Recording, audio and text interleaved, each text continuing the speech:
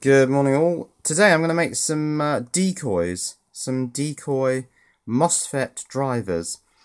So I need some opto-isolators because that's the basic essence of the decoy. I need some LEDs, angled headers here. I'm also going to add these turned pin sockets in, and of course I need some Veriboard to put all the bits on.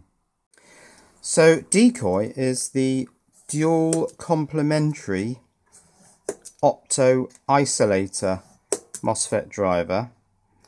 So I'll draw a little circuit of that. So as the name would imply, there are two opto-isolators. So let's draw them there and there. Inside these opto-isolators, of course, we have opto transistors. They're NPN. Let's draw those. And the emitter of the top transistor is connected to the collector of the bottom transistor, and then we have access to the emitter and collector on the outside. Now also, of course, in these opto-isolators you have LEDs, so let's draw those in. That's the top LED, that's the bottom LED. Those are connected together, but there are also two external LEDs, so there's one connected there and there's one connected here. So on the input side we put 5 volts there and 0 volts down here. Now you'd think that that would light all the LEDs up. There are no series resistors, but in fact it doesn't, because the combined forward voltage of these 4 LEDs, these two are infrared because they're the LEDs that are inside these opto-isolators. These two, I'm going to do yellow today, but you could do red or green, or not blue because then the forward voltage is too high. But with a yellow, an infrared, and a yellow, these won't light up because there's not enough voltage here between 5 volts and 0 volts to overcome the forward voltages of these 4 LEDs. So these are all off.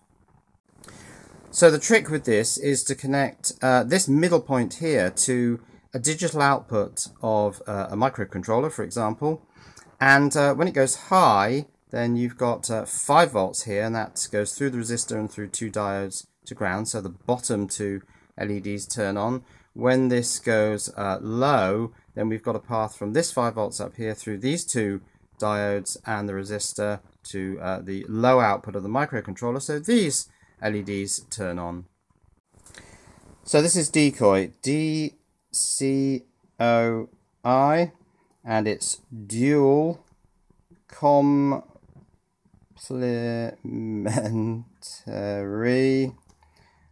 opto-isolator. So I'm going to need some 150 ohm resistors. I've got some little 8 watt ones here. I think there's 150s, 220s, 330s, 470s in here. So I'll just weed out some 150s, and that'll be for this resistor there. So how is this a MOSFET driver? Well, if we connect the MOSFET to that point there, now I'll put the gate of the MOSFET on there and the source of the MOSFET connected to here. Now this is 0 volts, but it's a different 0 volts to this 0 volts because we've got complete galvanic isolation between the microcontroller circuitry on the input side and the MOSFET circuitry on the output side, and that's very important for high side driving the high side MOSFETs in my, where's my diagram? Yes, here it is. Driving the high side MOSFETs, these two up here, in my buck boost bidirectional Muppet 2 project. These MOSFETs are normally difficult to drive because source is a voltage that's got sort of all over the place. So it's very difficult to ground reference to source and gate. But we can do it here, source and gate on the output side of the decoy. We just need a power supply. So what I'm going to use is I'm going to use 9 volts, and I'm just going to use a 9 volt battery. So I'm going to start by soldering a couple of these opto-isolators onto a little strip of Veriboard, which I've just cut really badly. So these are PC817 optos. They're very cheap. You can get them on eBay for a few pence each, I think. So they'll do. Let's solder those in. And of course the other thing I need to do on the bottom of the board is drill all these tracks to create this isolation between the input side and the output side. So let's warm up the soldering iron, stick a bit of water in the sponge there. Now I have got this right, haven't I? The LED sort of points downwards, that's there. There's the transistor. Oh, you can't see that very well, but that's NPN with the emitter pointing downwards. So yeah, that all looks right. That's pin 1, so I'll put the dot there. So let's just check that I've got these the right way around. Yeah, so the dot is in the upper left corner. So that's good. Let's solder those in. I think the iron's warm. Right, can you see? Yep. So let's just solder those for input side connections. And the, might turn that around actually, just because of the way these legs are splayed out a little bit. Solder the 4 output side connections. Now of course I'm going to have to break the tracks running between input and output side. So I'll do that. I'll do that with this, which is a little drill bit that has a sort of thumb grip on it. This came with a set of printer cartridges, those ones where you can refill them. You drill a hole in the printer cartridge and squirt ink in with a syringe, but it works pretty well for cutting the tracks on Veriboard. I never found the proper, is it called a Qmax cutter, I think it is? I never found that one actually worked. So this works pretty well. I have to get rid of all this detritus. Right, so that is the isolation restored. Let's get in closer on that. Right, so yeah, the side with the 2 dots, the 2 pin 1s, is that left hand side, and that's now restored the isolation between left hand side and output side. Oh, now the other thing is I want to connect the collector and emitter together there in the middle, and also the anode and cathode on this side together in the middle, so I'll just blob solder on to do that. Yeah, that's these connections here between cathode and anode in the middle here where the resistor is going to go, and also the connection here between emitter and collector on the opto transistors there. So I'll just fill that with solder to stick those together, fill that with solder to stick those together. Okay, that's done. So now I need these 2 external LEDs, which I'll do as yellow, yellow and yellow. These ones of course are infrared. They're the ones that are IR. They're the ones that are built into the 2 opto-isolators. So let's solder these on and then I'll get that resistor on.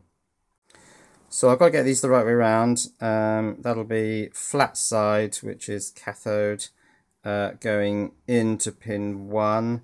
So this is pin 1 here on these 2 optos. Does that tie up with that? Yeah, that does. That's all good. So that one goes in like that.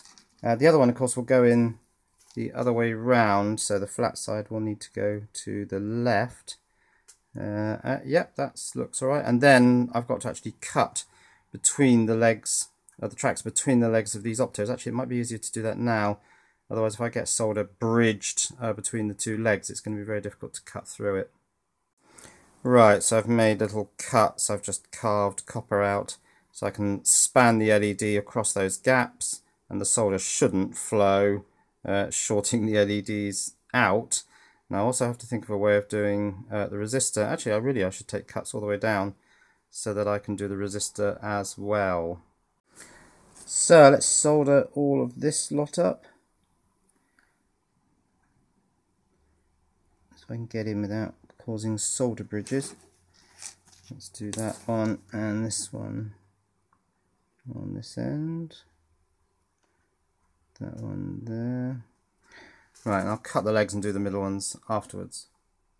Right, now I want a means of connecting the input side of the DCOI, the LEDs, to my Arduino. So I want to snap off 4 of these and put that angled header on the end there.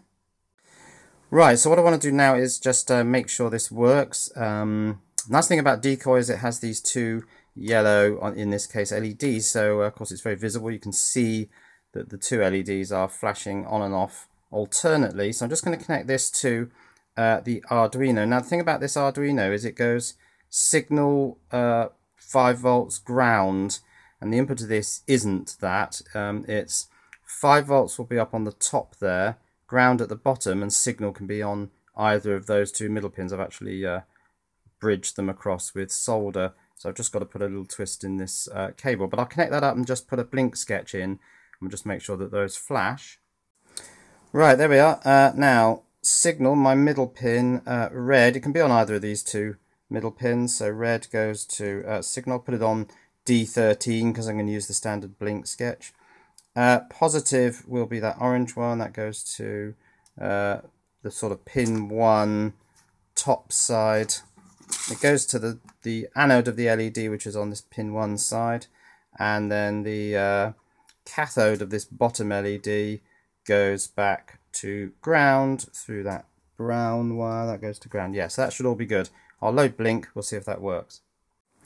Right, so blink is running. Actually, let me lower the blinds a bit so these LEDs are a bit easier to see. Now you can see that there's a sort of inherent inversion here in the DCOI front end. This is the D13 LED, and you can see that when it comes on, that blue LED on, it's actually the bottom LED on the DCOI that comes on. So it's this pair of LEDs lights, and that makes sense, of course, because when D13 output goes high, so high on this 150 ohm resistor, it sources current down through these two LEDs and back to 0 volts. So a high on the output of the microcontroller turns the bottom pair of LEDs on. A low on the output of the microcontroller actually sinks current from 5 volts up here down through the top two LEDs, through the resistor, and back through the microcontroller and down to ground internally in the microcontroller. So a low on D13 output, when this blue LED is off, turns this top LED on. And that inherent inversion could actually be quite handy.